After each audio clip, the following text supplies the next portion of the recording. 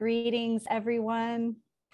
I'm Erin Davenport, the Interim Director of the American Indian Studies Center. Welcome and thank you for joining us today. The AISC and UCLA acknowledge the Tongva peoples as the traditional land caretakers of Tovangar, which is the Los Angeles Basin and the South Channel Islands, and are grateful to have the opportunity to work for the Tarahatam indigenous peoples in this place. As a land grant institution, we pay our respects to Honukvatam, the ancestors, Ahiriham, the elders, and Ayu Hinkam, our relatives and relations, past, present, and emerging.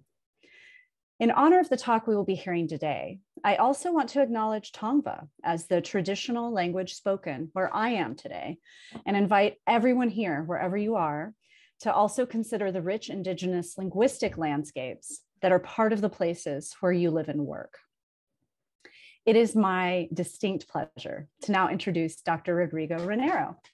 Dr. Ranero is a UC Chancellor's postdoctoral fellow in the Department of Linguistics and in the American Indian Studies Center, where he's working with faculty mentors Dr. Harold Torrance and Dr. Shannon Speed, respectively. He received his PhD in linguistics from the University of Maryland, College Park, his Master's of Philosophy in Theoretical and Applied Linguistics from Cambridge University, and his BA in Cognitive Sciences and Linguistics from Pomona College.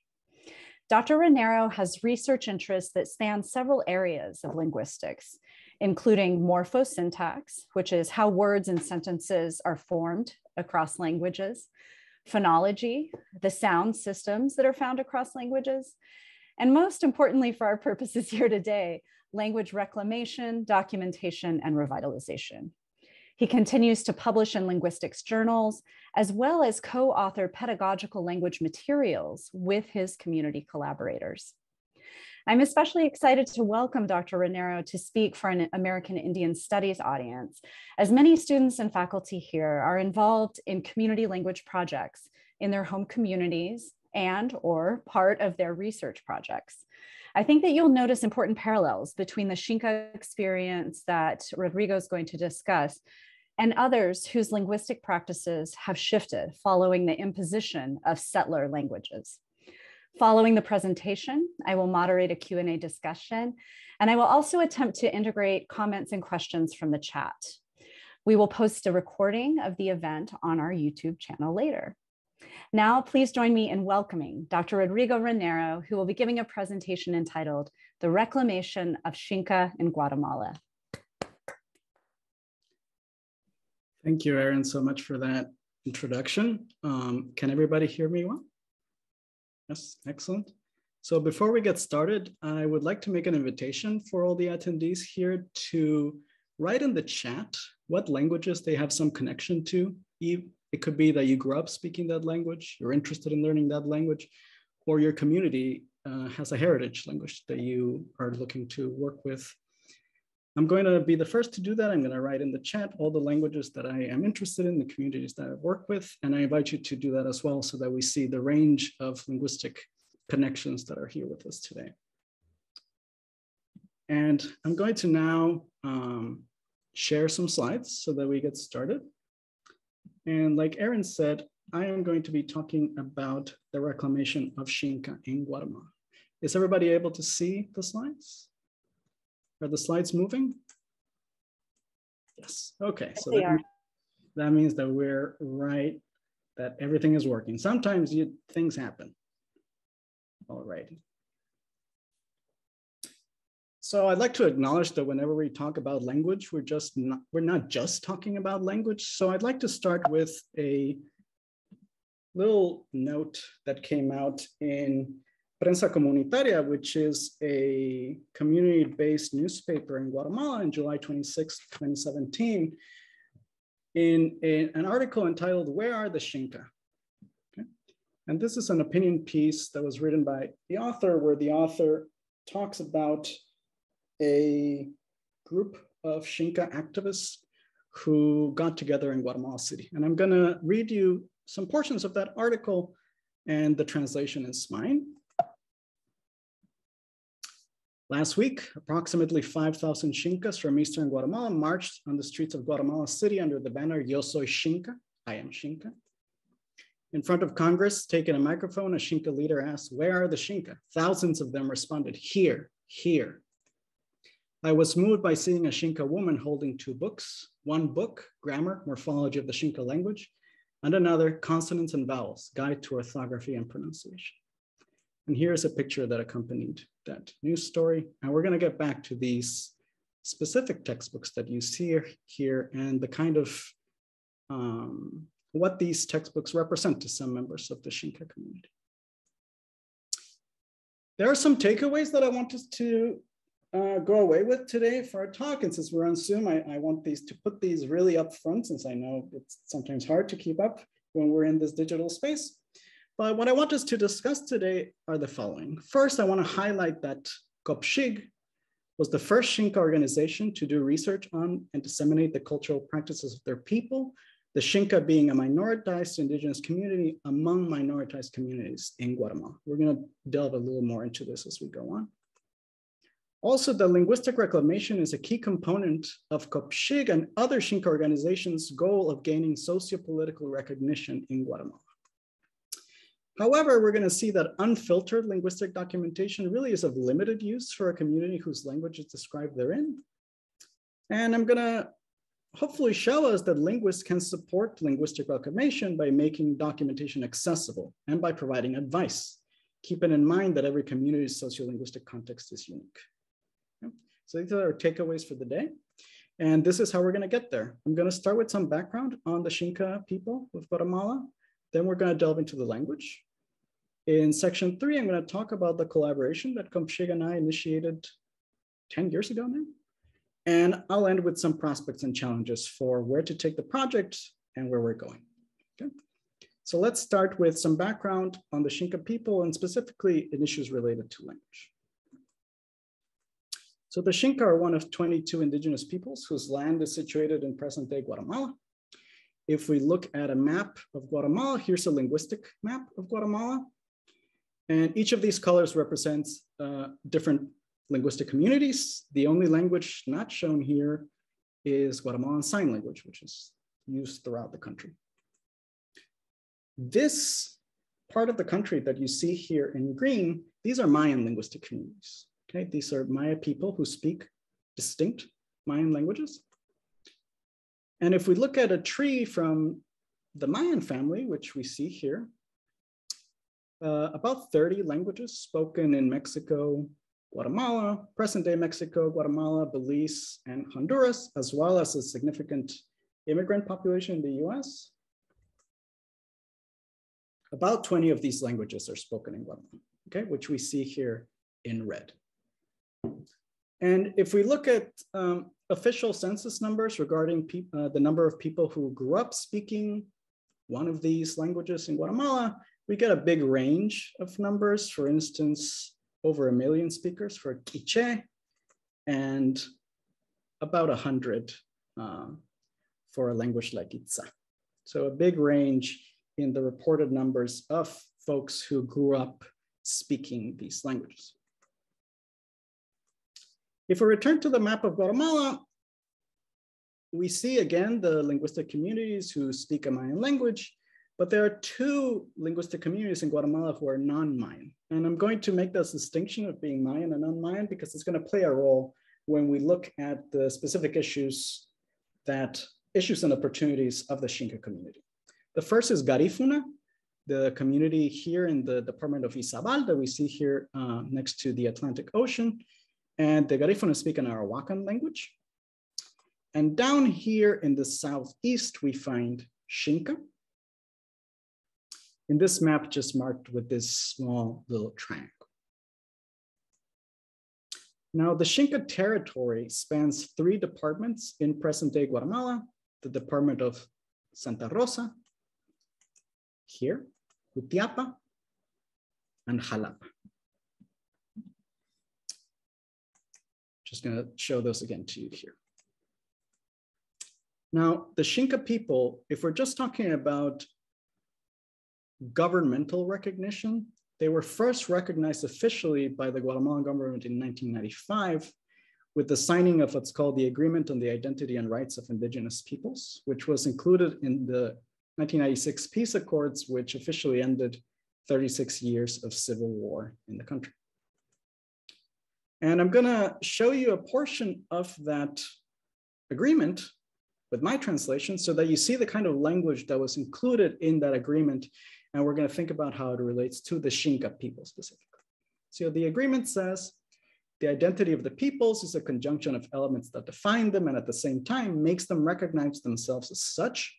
With regards to Mayan identity, which has demonstrated a capacity of secular resistance to assimilation, the following are fundamental elements: direct descendants from the ancient Maya, languages that come from a common Mayan source, and also a common culture based on the principles and structures of Mayan thought. And I've omitted a couple of the other elements here, but I just want to highlight these because what they show us is that even though the agreement recognized the Xinka and Garifuna peoples, the criteria, regardless of what we think of them, that were included them, were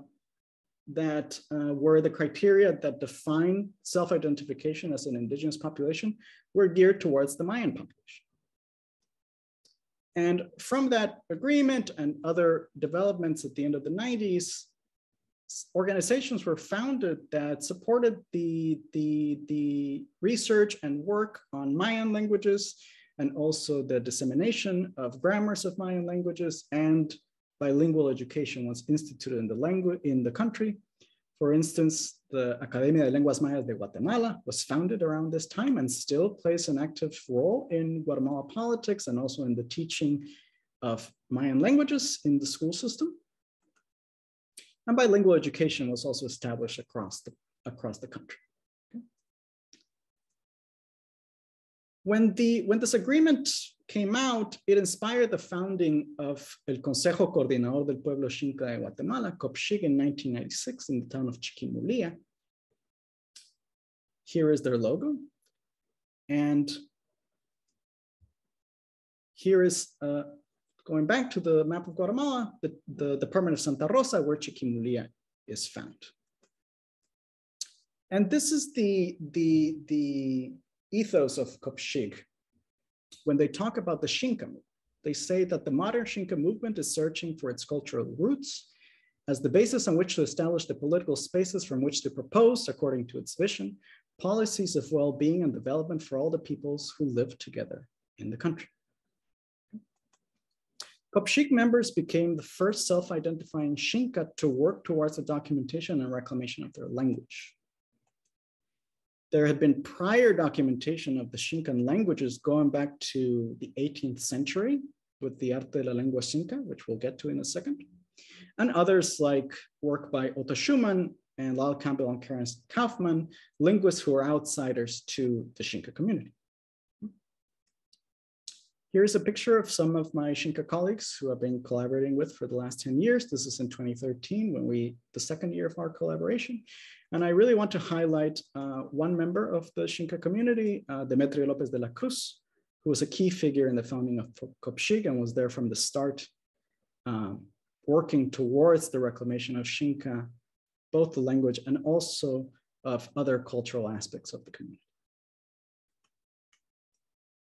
Now, starting in the late 1990s with the founding of COPXIG, members of COPXIG carried out interviews with heritage speakers of Xinka like Julián de la Cruz, and later linguist Frauke Sachse began to collaborate with COPXIG as well.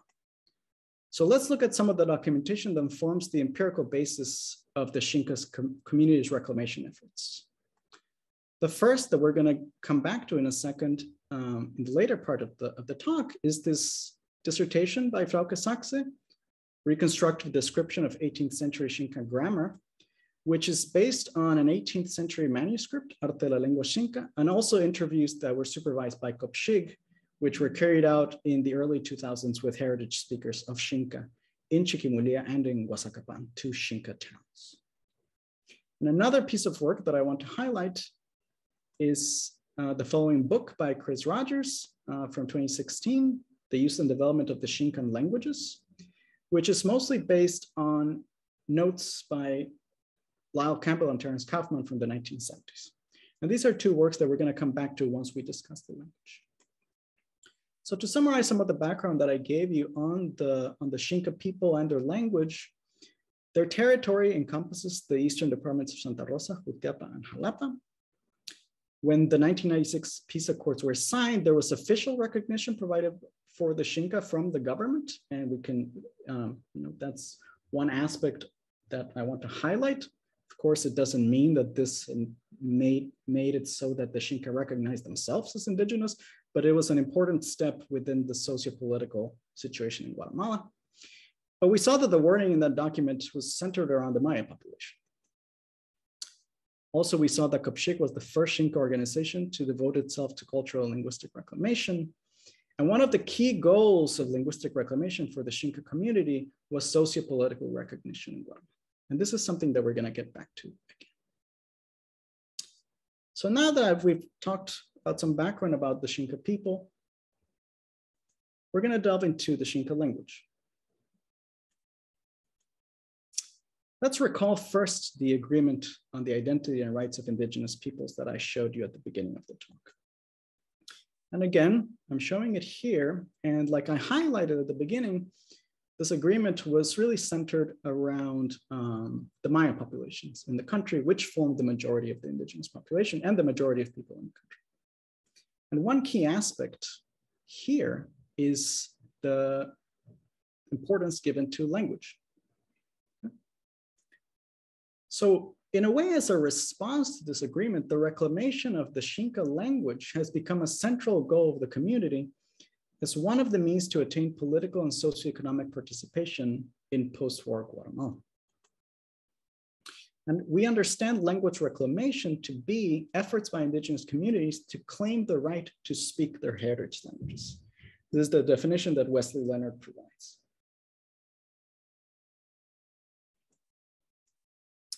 Now, if we look at some facts about the Xinka language, it is a linguistic isolate. What this means is that it is impossible to determine whether Xinka is related to any other language family.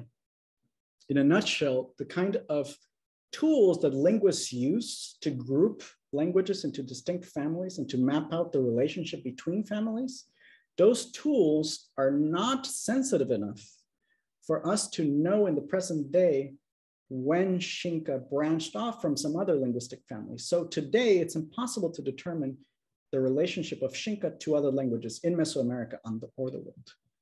Other linguistic isolates you might have heard of, for instance, is Basque, spoken in present-day Spain. That's a linguistic isolate as well. Chris Ryers argues that there are 4 distinct Xinkan languages, not just one. Guasacapan Xinka, Chiquimulilla Xinka, Humaytepeque Xinka, and Yupiltepeque Xinka. And it's argued that these languages have limited mutual intelligibility.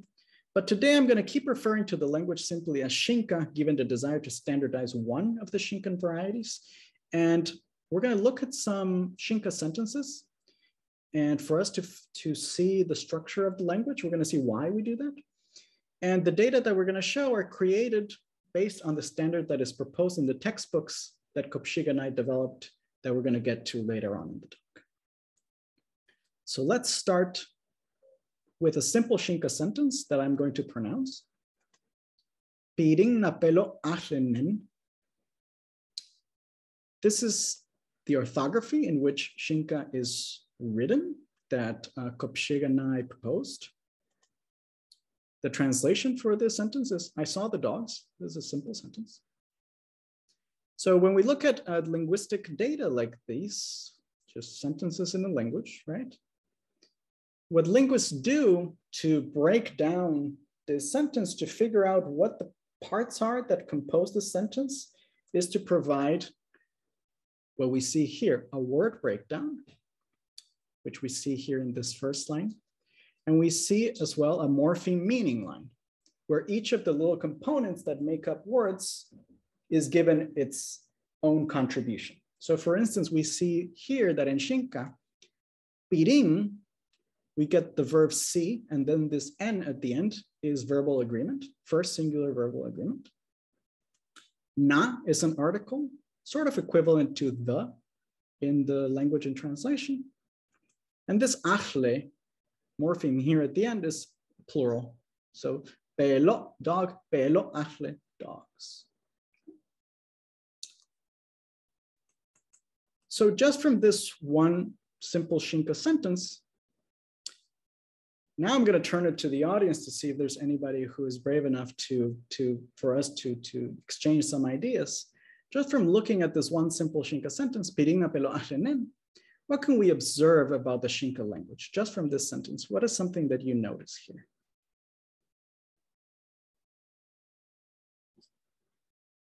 You can type in the chat, or you can unmute yourself if you wish.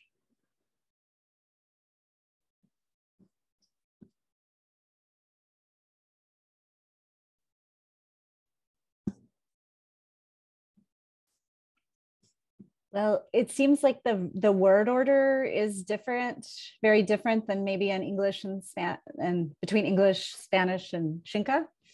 Yeah, that was exactly what I was trying to get at. Oh, good. I'm glad. So one aspect about the Xinkan language is that the word order, the basic order, is verb, object, subject. So in a sentence like this, we get first the verb, pirin, then the object, and then the subject. Okay, so this is a fact about the syntax of Xinka, how sentences are put together. Okay, let's look at two more sentences, and then we're going to circle back to why we're actually doing this. Okay? So let's see how you form a simple Xinka question. Shukaka ikase manaka, you ate a fish.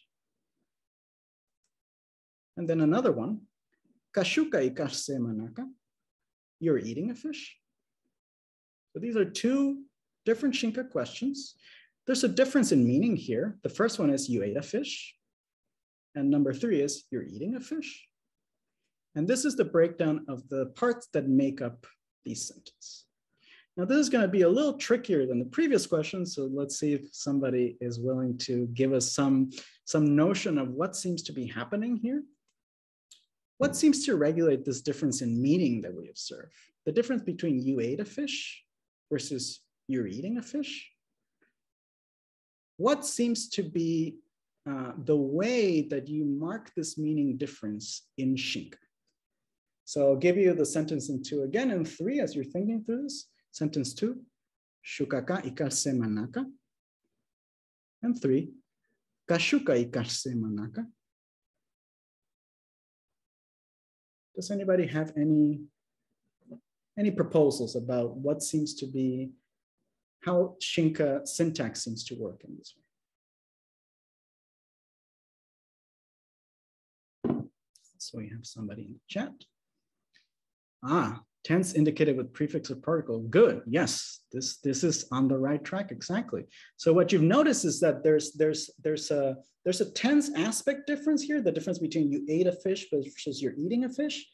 And the way that you seem to get at this difference in Xinka is the following. So if you conjugate the verb with this suffix, right, this part after the verb, shukaka, then that means that the event in this sentence, the eating event, is done, it's finished.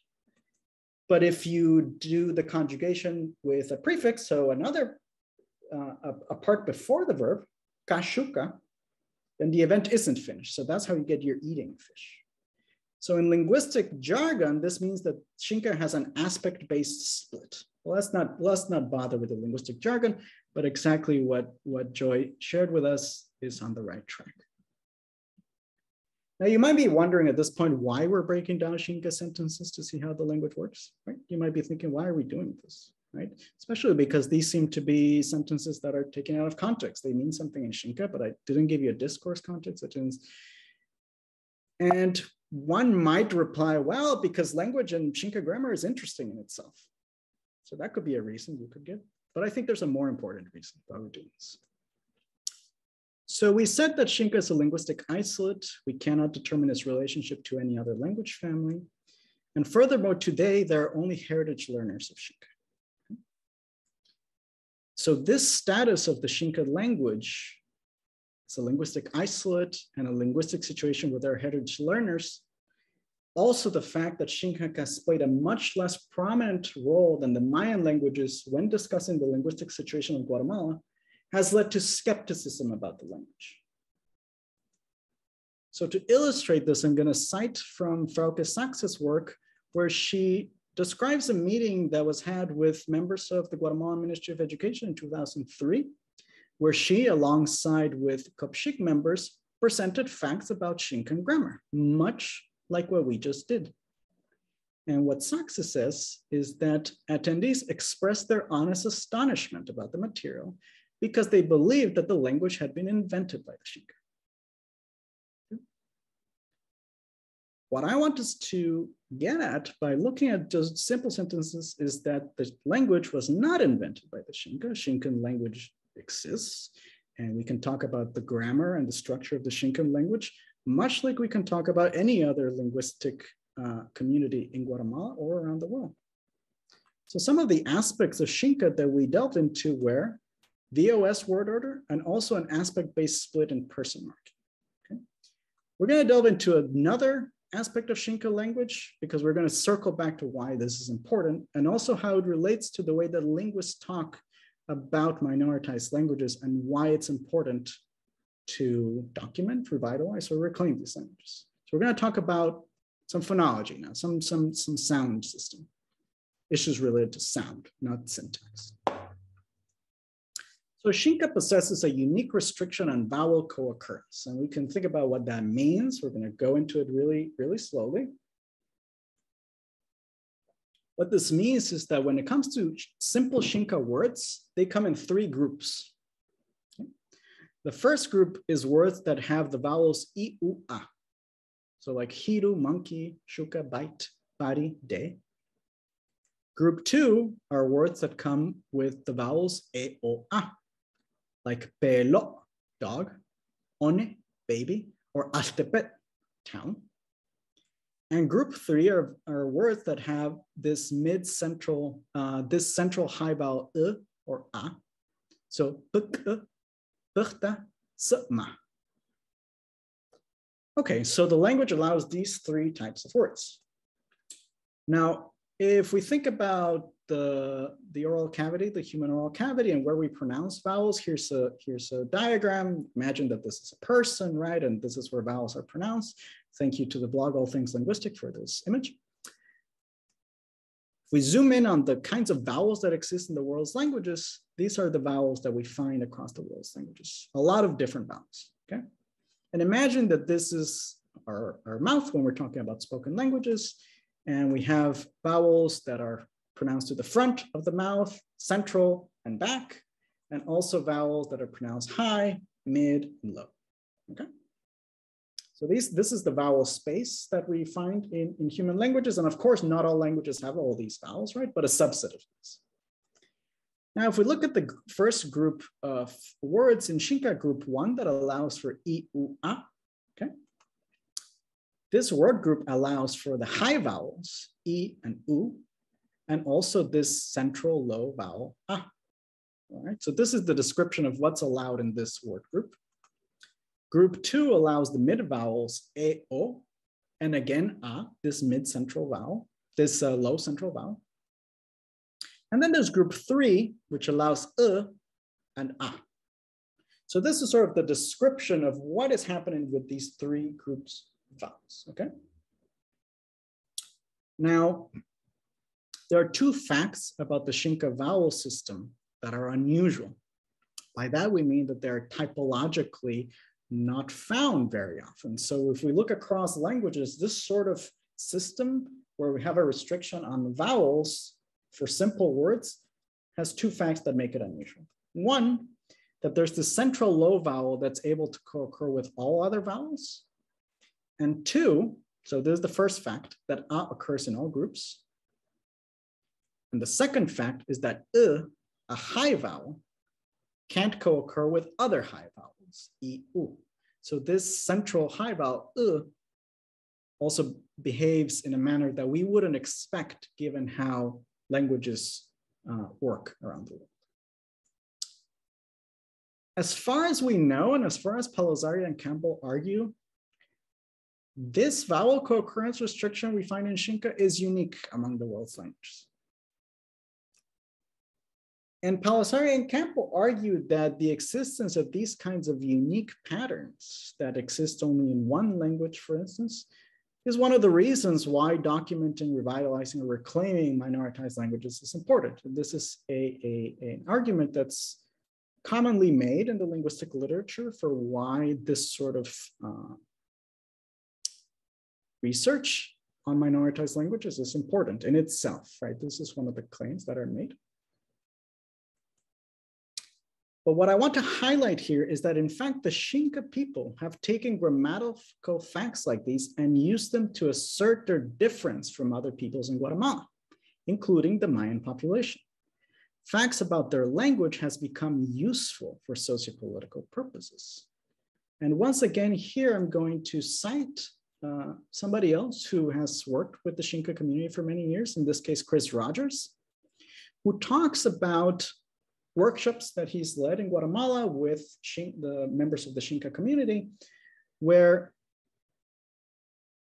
this aspect of the language, of the heritage language of the Xinka, has been described in detail and has been explained. And this is what Rogers says. Citing a community member in Guasacapan who is reclaiming his heritage language. And this community member says, it's very interesting. I don't think I understand it all or why my language is like that, but it is clearly different than languages like Cachiquel or Spanish. This is important to help the community understand that it is unique, that we are Xinka. So I want to highlight this because it shows how specific aspects of the structure of a language, when they are made accessible to the community who's working to reclaim their language, can really highlight those differences and unique aspects of the community as there is a project of reconstructing and reclaiming cultural heritage as well. And this is not usually a perspective that's given when just facts about the grammar of languages are discussed, but I think it's an important one to highlight in this context. So to summarize what we've learned about the Xinka language via these, when we looked at aspects of the grammar of Xinka, when it came to syntactic structure, and when we looked at also the sound system of Xinka, this is what we've learned. We learned that Xinka is a linguistic isolate with certain grammatical characteristics that distinguish it from the other languages of linguistic communities in Guatemala, and perhaps from every other linguistic community in the world. For instance, the vowel co-occurrence restriction that we saw.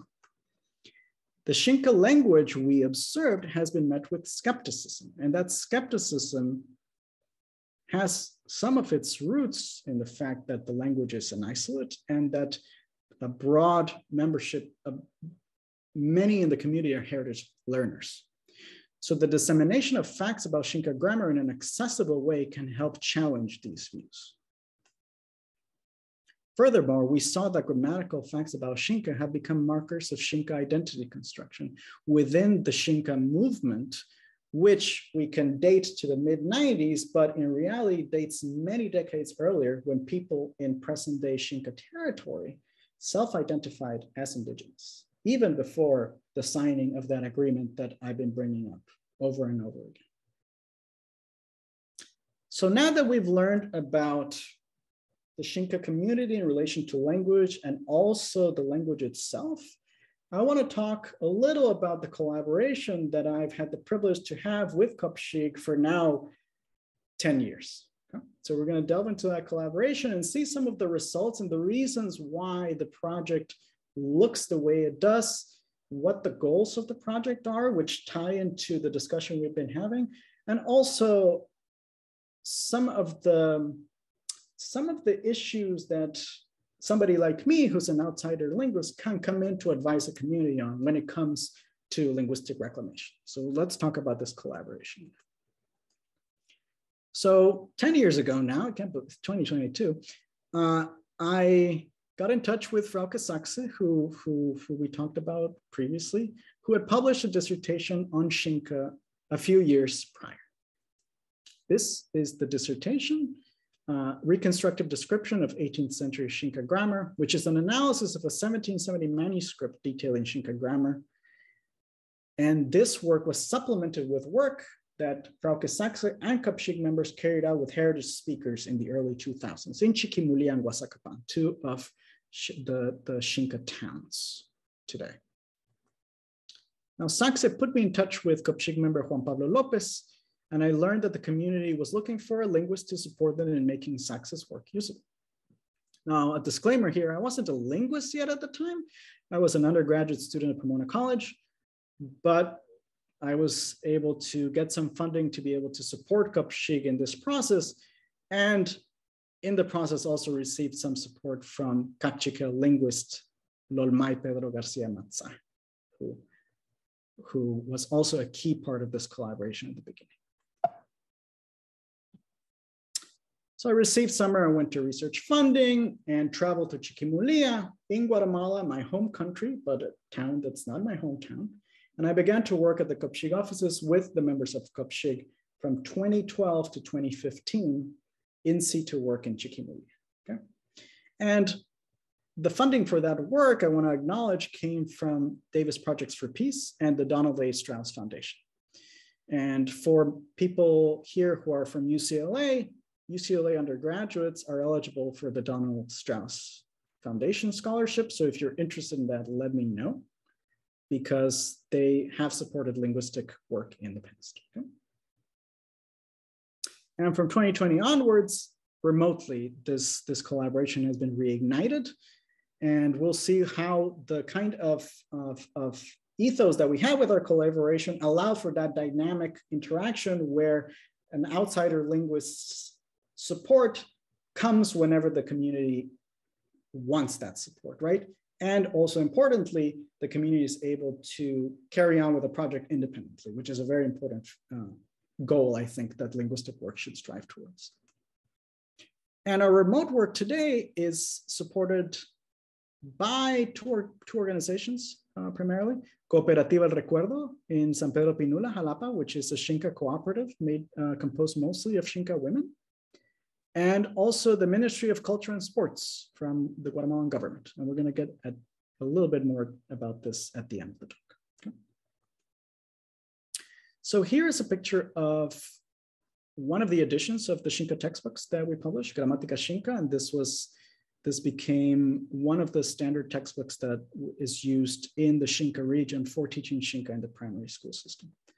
So our goals in this collaboration that we started in 2012 have been the following: to publish pedagogical material that is accessible, meaning that it's usable for school teachers and understandable for school children who are learning their heritage language.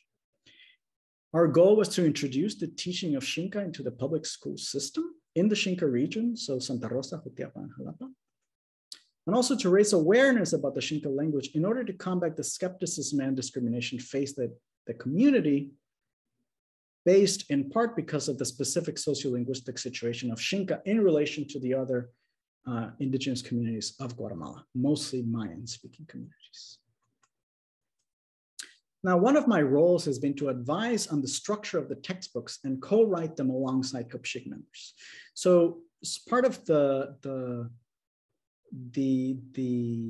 kind of structure that we've given to the series of textbooks is that they start basically inside out, from the smallest parts of the language into the larger parts of the language. So the first textbook that we published proposes a standard orthography and delves into the pronunciation of the Xinka language.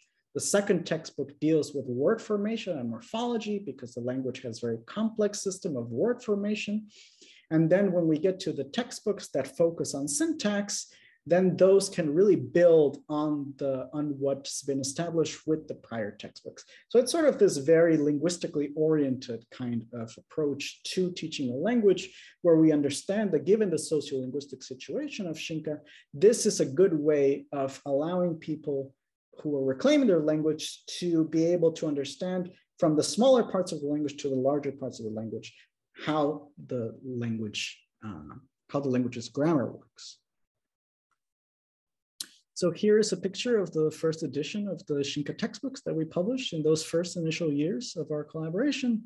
And I return once more to one of the initial pictures that we started with of a Xinka community member here, who is showing later edition of these works in 2017, once they began to be disseminated in the community and began to be used as a means of teaching and as a component within the reclamation of Xinka.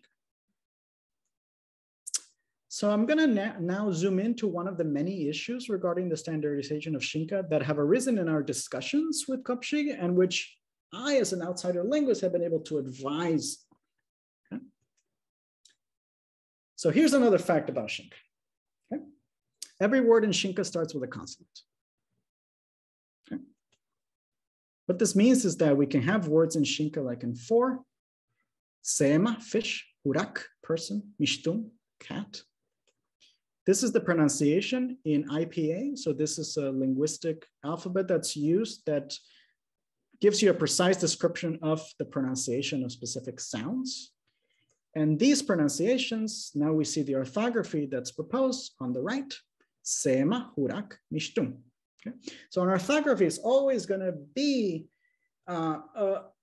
an orthography is not always going to encode all the subtleties of pronunciation that a language might have.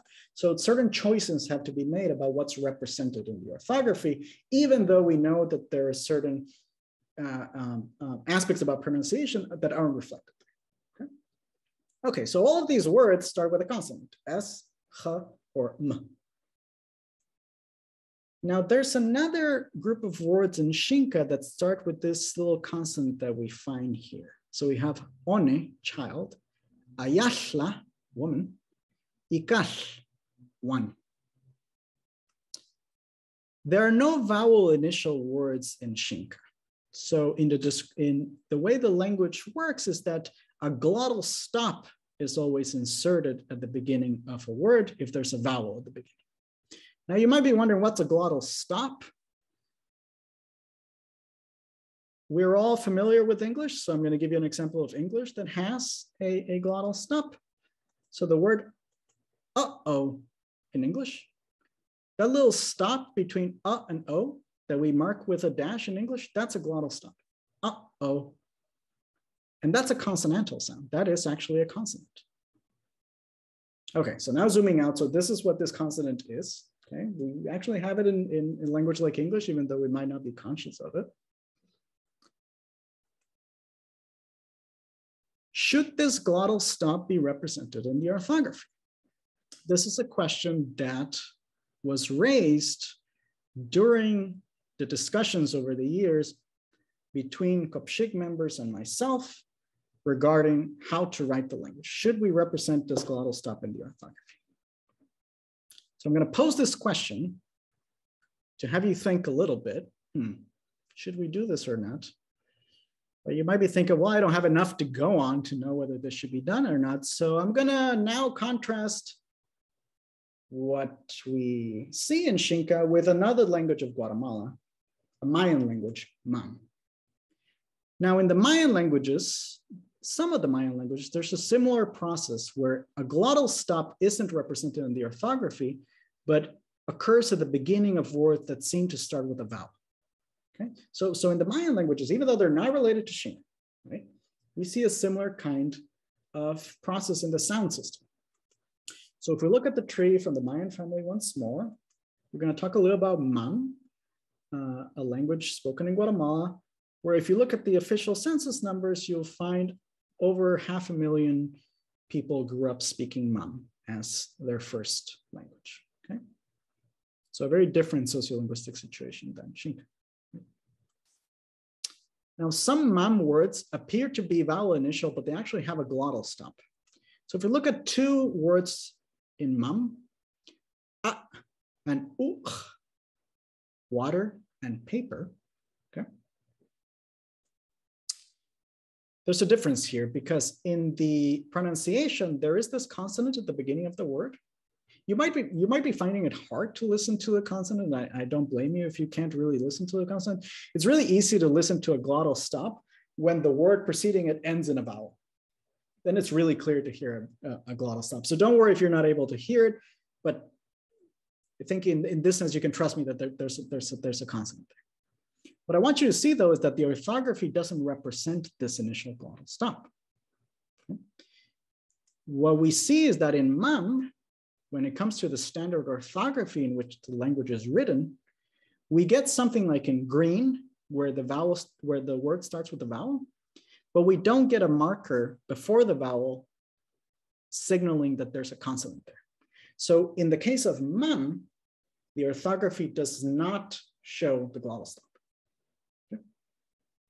All right, let's go back to Xinka. Now that we've discussed what another community decided when it came to standardizing the language, and we're going to talk about this again. Should this initial glottal stop be represented in the orthography? And now I'm going to ask the audience members again, maybe somebody has an idea. Should we represent it or not in the orthography? I don't think there's going to be a correct answer here, but maybe somebody has an idea of why we would or wouldn't represent the glottal stop in the orthography. Again, feel free to jump in if you want, or to write in the chat. I'll give you a few seconds.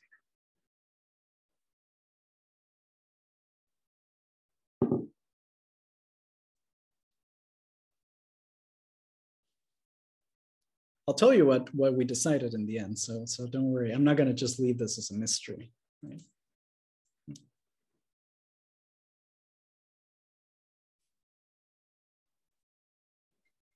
I'll go ahead and guess. Okay. I seem to be the unofficial linguistic nerd in the audience here. Thanks everyone for, but it seems like it's been really important, right, for for Xinka people to distinguish themselves from Maya people for very important reasons, right? And so it seems like if Mom is using it, then maybe Xinka folks might want to not use it. Right? Right, or vice versa. Okay. Where there's okay. Oh yeah, sorry. Yeah. Exactly. There could be a reason where we see, okay, what became the standard orthography for another language from an indigenous community in the country, and then there's a way to distinguish ourselves from them, right? And they could be via the choices made here, right?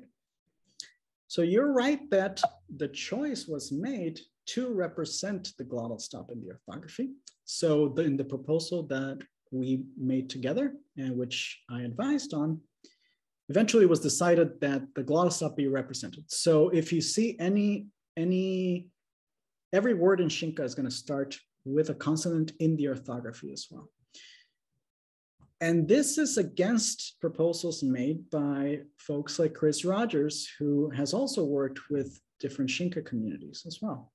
And the reasoning that was done in order to do this is that when it comes to heritage learners of Xinka, this phonological aspect of the language, where you always have a consonant at the beginning of words that seem to start with a vowel, really emphasizing that in the orthography allows for the learners to really understand that this is a productive rule in the system that really is different from a language like Spanish, for instance, that they grew up speaking, right? So when it comes to reclaiming their language, there's this very distinct phonological aspect of it that, given the situation of Xinka, it was decided it should be reflected in the orthography.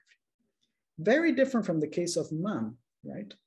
Whereas we said in the official census, over 500,000 people grew up speaking Mam. There's no issue about Mam speakers. They know the sound system of their language, right? So the orthography, there's a better argument there for the orthography not to reflect every little sound distinction in the language, right? Whereas for Xinka, given the sociolinguistic situation, one of the reasonings that were given was a practical one. Okay? And also, as Erin pointed out, there's also this desire to differentiate Xinka from other communities in the country as well.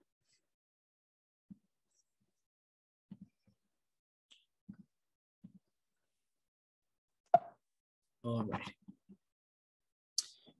Our project has also been focused on long-term sustainability. Basically, if this smiley face is myself, who is an outsider linguist, who is advising the community, and one of my roles is to train and to advise members of the community, for instance, who are members of COPXIG, within their language reclamation goals. Then COPXIG members can transfer the knowledge that was attained during those interactions with me to other members of the Xinka community, right? So once we have published this work and we've disseminated this work, then it can be transferred, this knowledge and this training can be transferred to school teachers, to students, and to community members. So this kind of long-term sustainability, where the role of an outsider linguist is to ensure the long-term sustainability, was really a priority within our collaboration.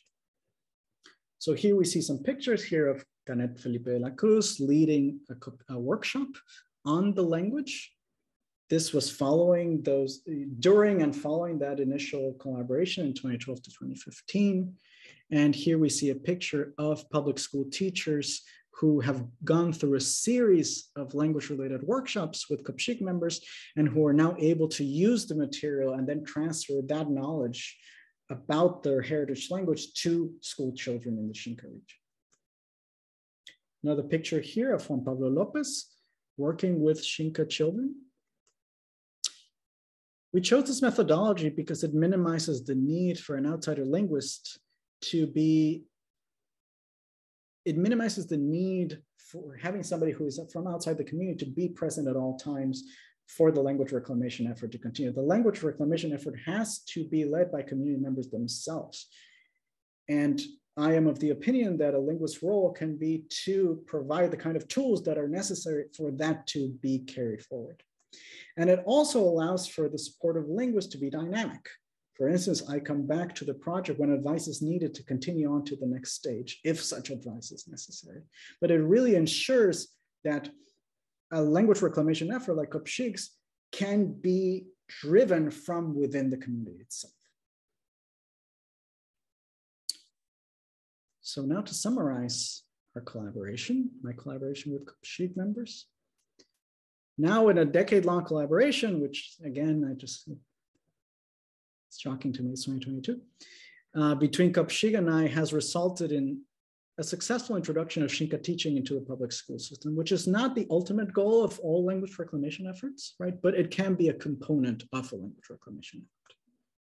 And we saw that if we take this project as a case study, my role as an outsider linguist has to be provide advice and training, supporting the long-term and independent sustainability of a language reclamation effort like COPXIG's. And this methodology really allows for a dynamic collaboration. And this project, I hope, shows that linguists can collaborate with communities and help them advance in their linguistic reclamation goals, which then feed into broader goals such as sociopolitical recognition and advancement. Again, this is within the specific sociocultural context of Guatemala, but I think these kinds of lessons and this case study can inform other sociolinguistic contexts as well. And I'd be happy to answer questions about that in the question period.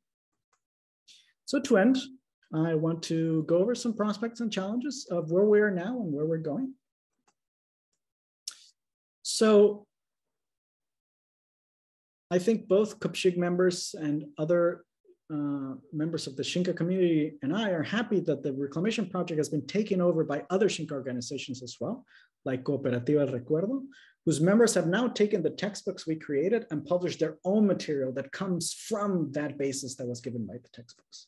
So members from Cooperativa El Recuerdo taken again these like formative texts, if we want to take them as that, had then gone on to produce age-directed textbooks for different ages of school children in the Xinka region, right? So the texts have become also this like dynamic source of pedagogical materials now. Remote work, again, also has opened opportunities for expanding the project since 2020. I've been meeting again with members of COPXIG and Cooperativa El Recuerdo now on a regular basis. And we just finished co-writing a first textbook on Xinka syntax, which is undergoing review by school teachers from the region. And soon we will respond to those reviews to ensure that that textbook that begins looking at the syntax of the language can really be made usable and that it really is a productive text that can then be used, hopefully well into the future. And again, with an eye towards improvement always, right? Some of the challenges is funding. Though the labor of the Xinka project members today is remunerated by the Guatemalan Ministry of Culture and Sports.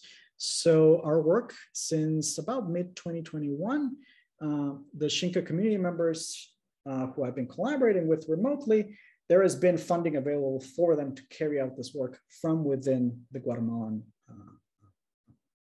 government.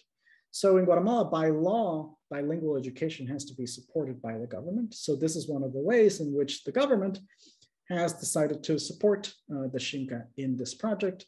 And I have many opinions about this sort of government-funded work, especially given the situation of indigenous communities in Guatemala when it comes to the government, especially the present government.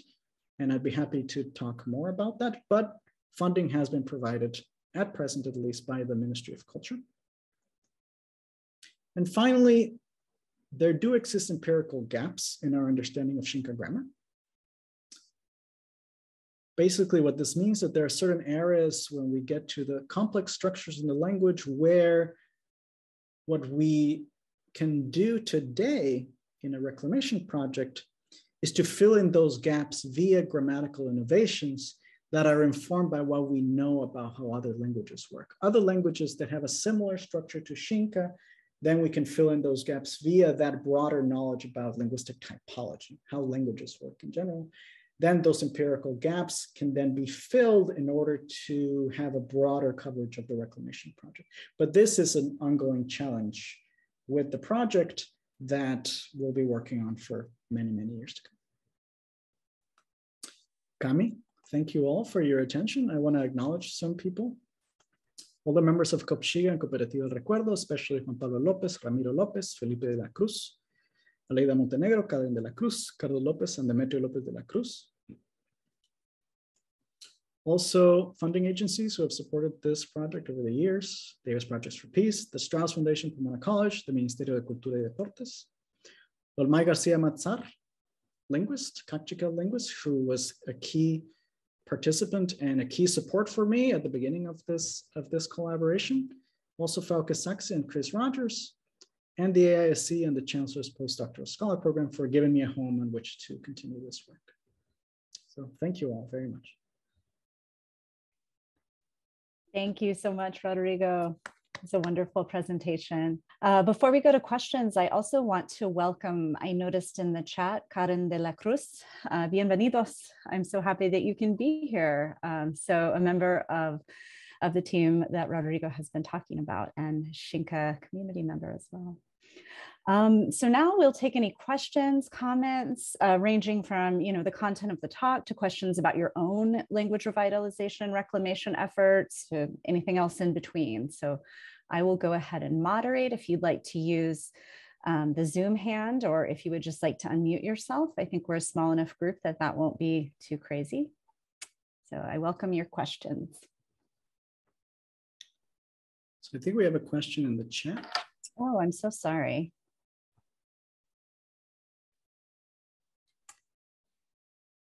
Do you want to read the question out loud, Rodrigo, or would you like me to?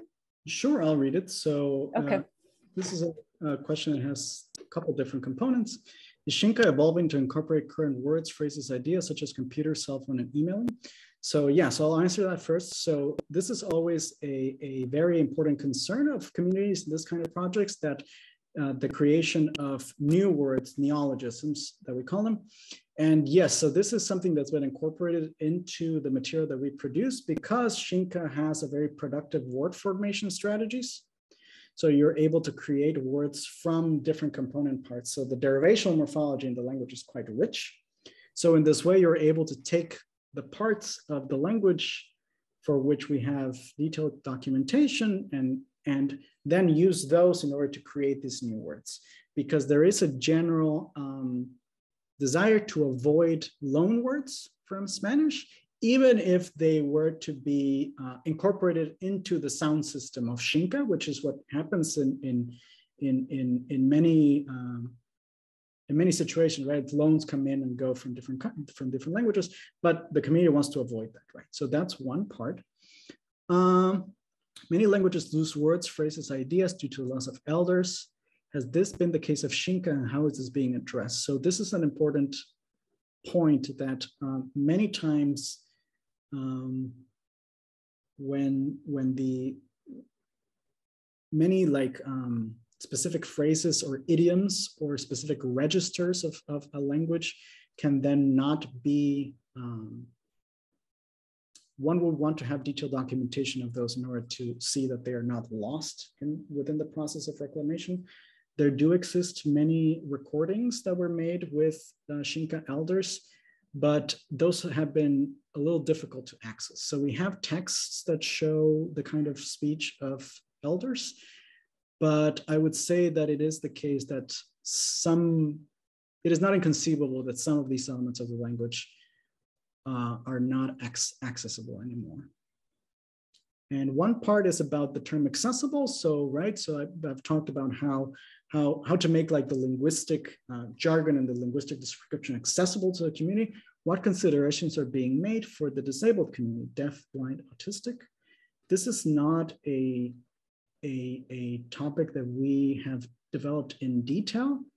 I know that since the material that we produce is now standard and used by the Ministry of Education and Culture and Sports for the teaching of Xinka in the Xinka region, there are also ways in which the ministry addresses the needs of different populations, like the disabled community.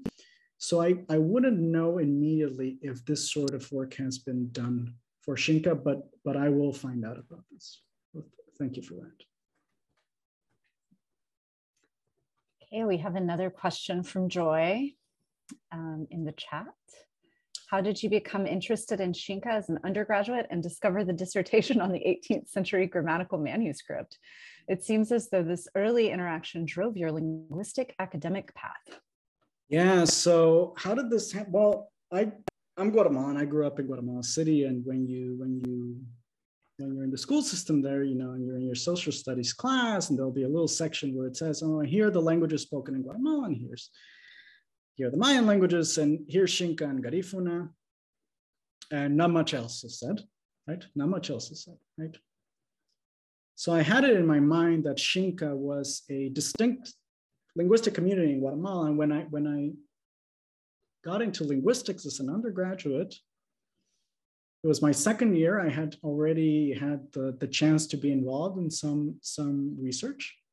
And I was chatting with another Guatemalan student in my college, and we were talking about really getting to work, applying what we had been learning. And I just started doing a little research about Xinka. And that's how I ran across Frauke Sachs's then very recent dissertation. And yeah, the interaction came off of an email interaction, knowing that there were research funds for undergraduates, and getting in touch with COPXIG and saying,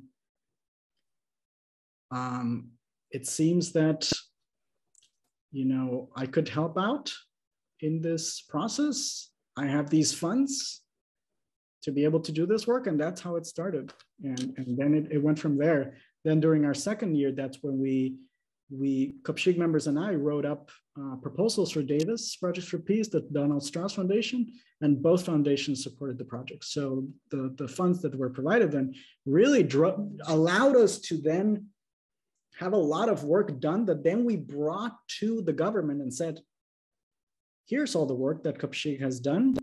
Here's like, you can now replicate this within the school system, and this is the sort of philosophy that the community has about how this project should go. And so it was seen as an opportunity for the government as well, right? Because then this work had been done from outside funds, right? So that's how it got started. Fantastic. We've got some more questions in the chat, one from Alex Ward. Thank you for this presentation. You mentioned focusing on a particular variety of Xinka to standardize and teach. How did COPXIG and you navigate that decision? I'll stop there and then you can do the second part later. Very important question, right? Because you wonder, well, I also mentioned, right, that this is coming up later. that really we can talk about different Xinkan languages, right? Because there were very distinct differences. There are very distinct differences between the different Xinkan languages. So when we started working with COPXIG, the richest material that existed on which to base a reclamation effort was the reconstructed description by Frauke Sachse. And that the Xinka that's described therein from the 18th century is closest to one of the dialects, one of the modern Xinka dialects, the Guasacapan Xinka. Xinka spoken in the town of Guasacapan. So you could really see the evolution of the language, and then what's described in that document, centuries-old document, is really very similar to the language of heritage speakers and the elders in modern day Xinka region. So part of the reasoning was practical, to standardize the variety of Xinka that's present in that 18th century document, because it was the best description. So it was, in a sense, it was a practical decision. This is the richest material that we have to work with.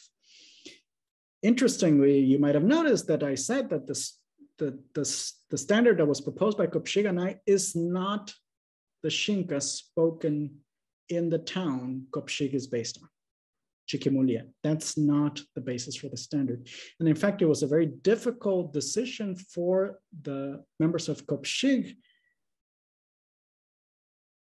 It led to a lot of debate among community members when what I did and what Lolmay Garcia did was to present the available material that we have and to really carve out what could be done for standardizing this or that variety, right?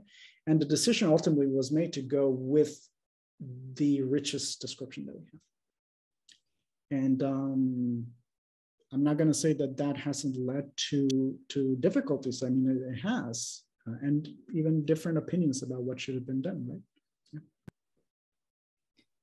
And the second part of the question has to do with the distinctive aspects of the language that you've mentioned, both the syntactic and phonological aspect that you went into very nice detail about. Are those common across varieties? Yeah, so the phonological, the vowel co-occurrence restriction exists across all varieties, so that's common across all varieties. The basic word order as well. What really is one of the key ways in which you see the difference is that the agreement morphemes across varieties are very different. The kind of the structure is the same, but there's been a lot of phonological change in the forms of the agreement morphemes, so that is what led a lot to that lack of mutual intelligibility. And also sound change among the different varieties led to a lot of differences in the consonantal system as well. So really the differences are not of a very, they're not so deep as to say that some of those structural aspects that I went into actually change so much to become not observable in the different varieties. Yeah. We have another question in the chat from Pamela Greenman. When you say the recordings of elders are inaccessible, do you mean the media format is so outdated that you don't have equipment to listen to them? I know of reclamation efforts of 19th century songs that are currently being digitized for future study. Is this possible with Xinka? So part of the inaccessibility comes that, for instance, Lyle Campbell and Terence Kaufman's notes really there are many, many notes, right? But if that raw material the community has it, there's very little they can do with it, right? So that's what I mean by inaccessible. Even if even if we have it's accessible given our media, like we can have a computer where we can see it, it's not of much use, right? Because the terminology that are used there, the transcriptions that are used there, they need to go through some process in order to be understandable. And so Chris Rogers' dissertation, for instance, which uses those notes, does that work, right? So it goes through the notes and then lays out the different grammatical properties of the different Xinka varieties. Right? So that work has been done to process those sorts of raw notes, let's say. An issue with Roger's work, which is very rich and actually has come to inform our project as well, is that most of it is in English. So at this point, right, there is that language barrier as well. But it's there to inform whatever form either COPXIG's language reclamation efforts take or other members of the Xinka community. Yeah, so that's sort of what I mean by accessible. Is like, you know, it always has to go through some filtering, right, in order to be understandable in a way that makes it practical, usable in a practical way. I want to highlight and welcome another comment in the text from, I believe, another Xinka guest. We're so happy you're here. Bienvenidos. Gracias a todos por estar aquí, Karen, miembros del COPXIG. Gracias. I have a question that builds off of Pamela's about technologies, and more about technologies that are being created by you and other members of COPXIG. So, you know, I know you've been involved in the production of textbooks. And if we think of language textbooks just as a genre, you know, one of their limitations for years is that they didn't have any way for you to listen to these materials. And, you know, I'm also an outsider linguist who works with several communities. And within these communities, there's a great interest in and hunger for like technologies that will allow people to hear and record and see, you know, so phones have been quite transformative.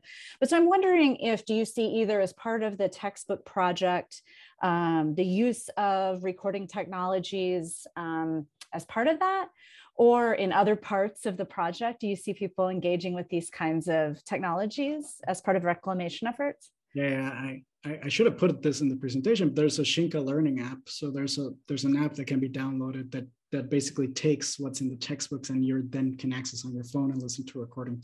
So yeah, for sure. So basically that work has become the basis on which these kinds of other means to make the language accessible have now begun to be used as well. Yeah. And it's all part of the full picture, right? It's not just textbooks and having the language be taught in the school system, right? That can be a part of a language reclamation effort, but it's not the whole part, right?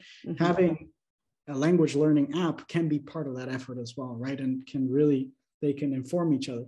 But one aspect, for instance, that I touched on is having these language workshops with the teachers who use these textbooks so that they're able to familiarize themselves with them and to know how to use them, right?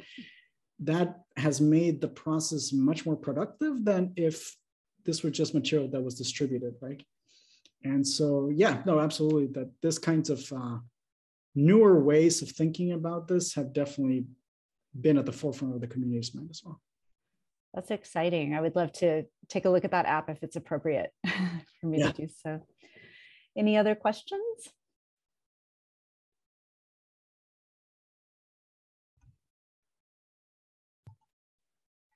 I see someone unmuting. This could be a sign. Can you hear me? Yes, we can. Oh, okay. I can't see me, but I can see you guys and I can hear me. I don't know anything about Xinka, but I've worked a lot in Madagascar.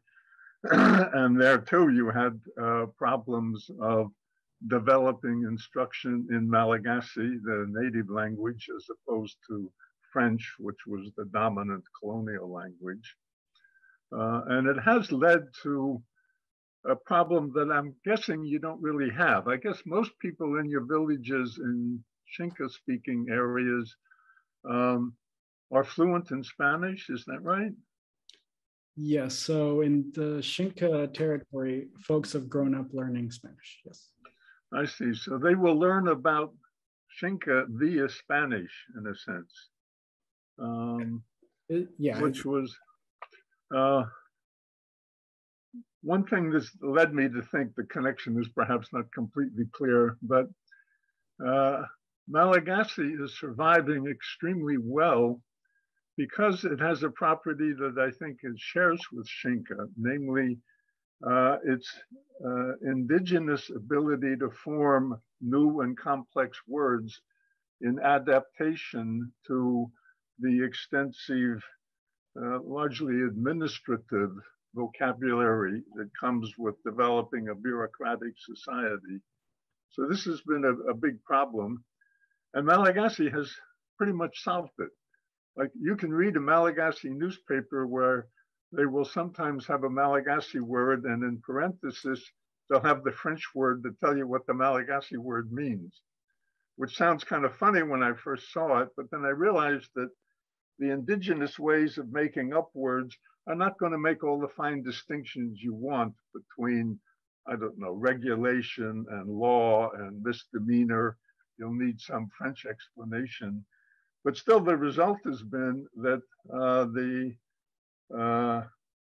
education level in Malagasy has increased very considerably since I've been working there. So I'm encouraged to hear that Xinka is a bit like this in that it looks like it has the indigenous mechanisms to adapt to vocabulary increase, which all languages need today, okay, not just understudied ones or something. Yeah, if I look at French, they complain about how much English is coming in all the time. Yeah, I think we can make the connection to the question that was made about neologisms, right? Like the community wants words that fit their needs, and this includes many new technologies, new words, and then having the resources from the language be able to give you those words. And in Xinka, you're able to do that. The language possesses those resources to create those words. Well, thank you. Well, we are nearing the end of our time together. Is there one last small question?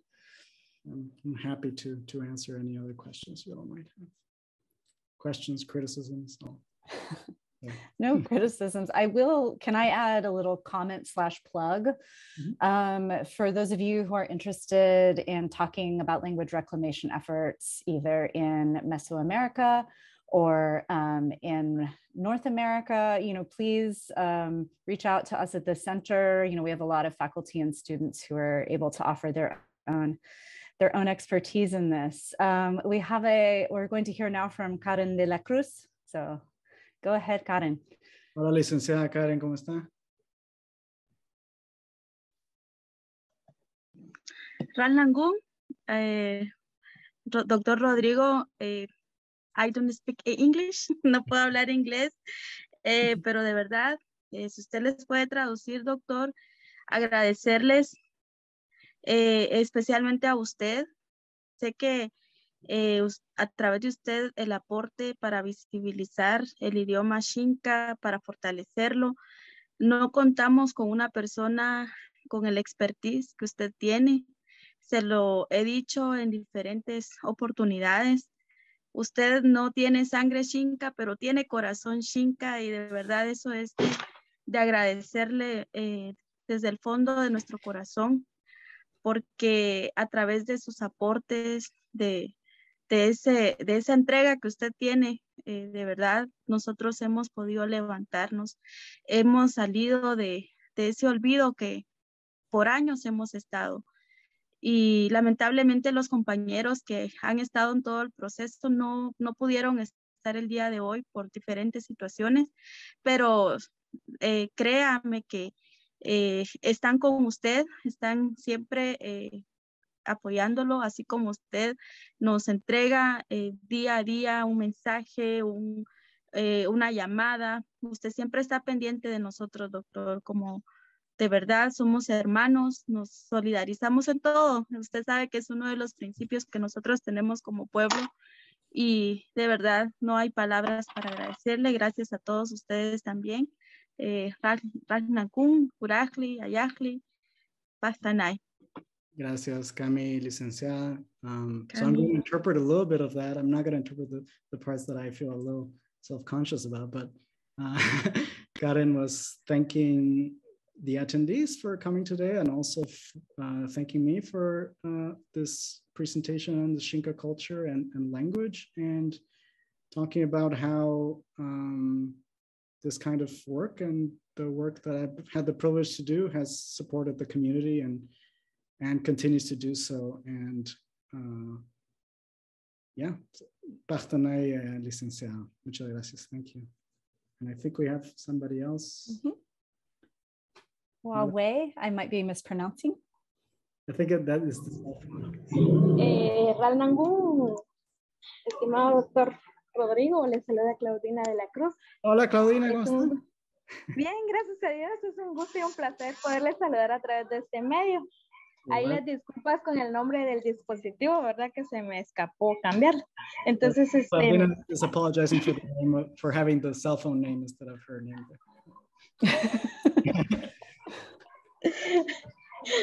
Bien, como decía la licenciada Karen, pues desde el pueblo Xinka, de todo corazón, nosotros le agradecemos a su persona, doctor Rodrigo. Sabemos que la lucha ha sido una lucha desde ya hace varios años, ¿verdad? Y prácticamente desde que usted está, ¿verdad? Este proceso, pues, se ha venido haciendo un proceso reivindicativo, ¿verdad? Pues yo estuve en los primeros años, ¿verdad? Cuando se inició el proceso en el año 2012. Y pues actualmente es un proceso que venimos aprendiendo, ¿verdad? Constantemente, porque la lucha que se va dando, pues es una lucha que no solo vendrá para el proceso reivindicativo idiomático, sino que también para muchas generaciones, ¿verdad? Para que el pueblo se siga levantando de una u otra manera, ¿verdad? Agradecerle y saludos cordiales desde los compañeros de COPXIG, especialmente de Juan Pablo, ¿verdad? Que no pudo estar con usted en este momento. Saludos. Saludos. Gracias, Rodrigo. Saludos cordiales. Paulina was one of the original members of the group when we started working in 2012. So she's talking about how this ongoing project, this project is still ongoing. The fight not only for the linguistic rights of the Xinka folks, but also for their cultural reclamation. And yeah, sending you all a hello from Chiquimulilla, from Xinka land. So. Oh, wonderful. Thank you all so much. Y muchísimas gracias, nuestros amigos. Yeah, we are out of time, but that was such a wonderful event. And please, everyone, join me in a round of applause, whether virtual, visual, otherwise. Thank you so much, Rodrigo. What a wonderful presentation. Thank you. For the discussion, and I'm happy to keep the discussion going. If you have any questions or anything, send me an email. My info, you can just Google me, you'll find me. Right. Thank you so much. Have a good afternoon.